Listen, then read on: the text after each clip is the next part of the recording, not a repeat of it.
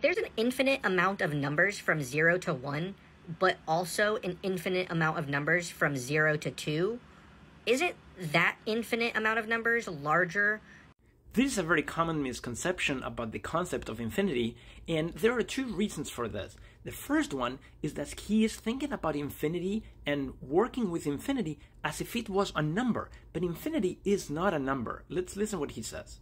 But then how is it larger if it's infinite? How are they both infinite, but one of them is larger? Like, isn't one of them technically doubled?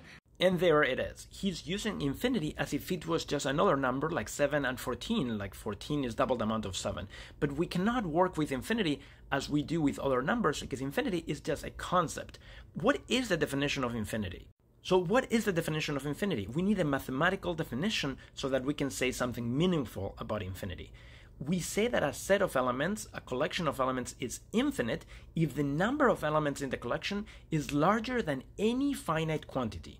So you see, infinite is not a number. It's the opposite of being finite. But now the question is, if we have two sets that are infinite, how do we know if they have the same type of infinity number of elements? But it has to be, because it has to be double, because 2 is larger than 1, allegedly.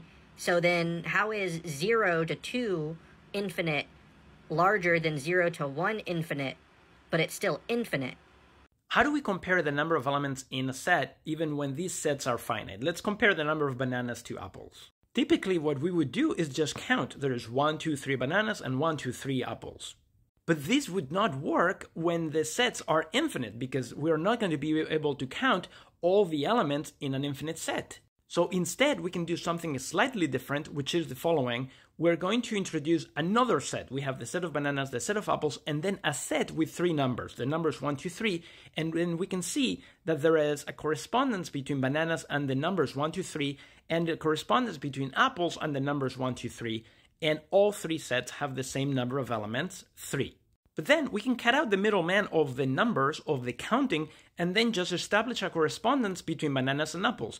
That banana corresponds to that apple, this one to that one, and this one to that one.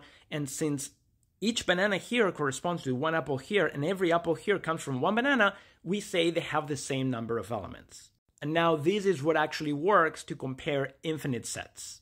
We're going to establish a correspondence between the numbers between 0 and 1 and the numbers between 0 and 2 by sending x to 2x. So 0.4 goes to 0.8, and 0.8 goes to 1.6, and 0.5 would go to 1, and 2 would come from 1.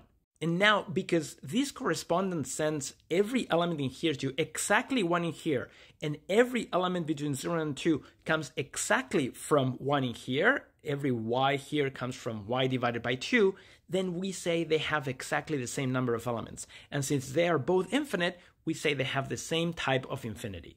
And finally, if you want to see the proof that the function that goes from 0,1 to 0,2 that sends x to 2x is a bijection, and therefore the two sets have the same cardinality and the same type of infinity, this is the proof that the function is a bijection.